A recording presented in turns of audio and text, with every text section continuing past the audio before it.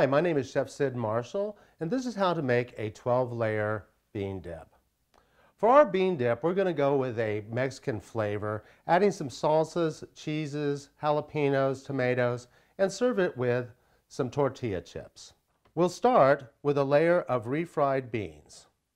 We'll top this with a little bit of our red salsa.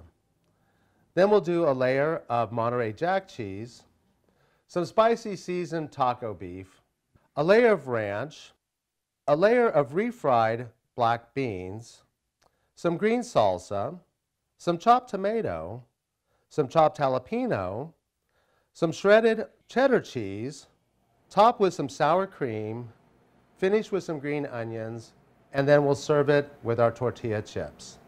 And there you have it, how to make a 12-layer bean dip.